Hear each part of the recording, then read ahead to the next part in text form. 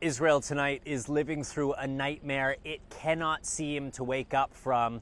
This surprise attack began at 6 a.m. local time. It is now past midnight, and this violent, chaotic situation is still unfolding.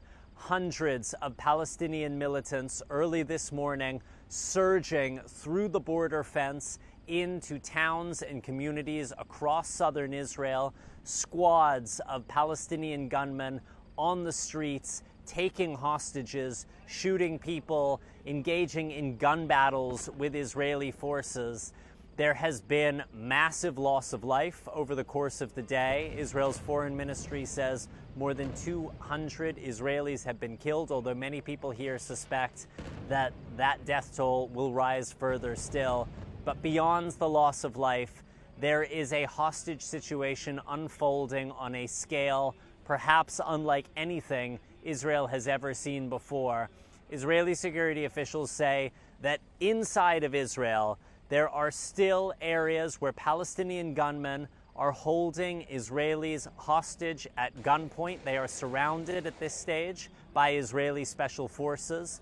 But even more complicated than that, Israel's military says there are both Israeli soldiers and civilians who have been taken captive by Hamas, by Palestinian Islamic Jihad, and carried over the border into Gaza, where they are being held. And it is the fact that there are Israeli citizens on the wrong side of the Gaza border tonight that will be weighing so heavily on the minds of Israeli decision makers, from Prime Minister Benjamin Netanyahu on down, as they decide their next moves. The Israeli military has said all options are on the table, including a full-scale ground invasion of Gaza in order to find these Israeli citizens and to bring them home. Gaza is one of the most densely populated places on earth. There are 2 million Palestinian civilians living under the rule of these Palestinian militants. An Israeli ground incursion is likely to lead to massive loss of life. And we are already seeing a very, very significant death toll inside of Gaza. The Palestinian Health Ministry says more than 200 people have been killed by Israeli airstrikes so far today. It is not clear how many of them are militants and how many of them are civilians. But the cost is being paid by ordinary people on both sides here in the Holy Land, in this nightmare that no one seems able to wake up from. Back to you. Hamas militants launched thousands of rockets early Saturday morning in a stunningly brazen assault, taking Israel by surprise.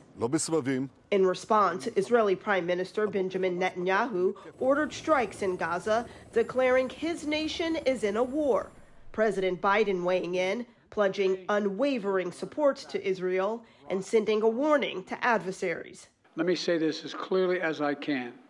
This is not a moment for any party hostile to Israel to exploit these attacks to seek advantage.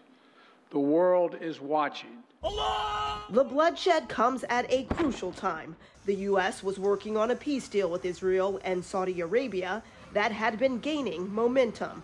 Hamas leaders say this attack was a message to any Muslim country working on peace with Israel.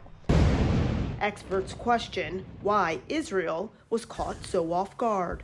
The kind of activities that would have had to precede Hamas's making these attacks should not have gone unnoticed. The unprecedented violence coming during the height of a major Jewish holiday. In Washington, Bree Jackson, NBC News.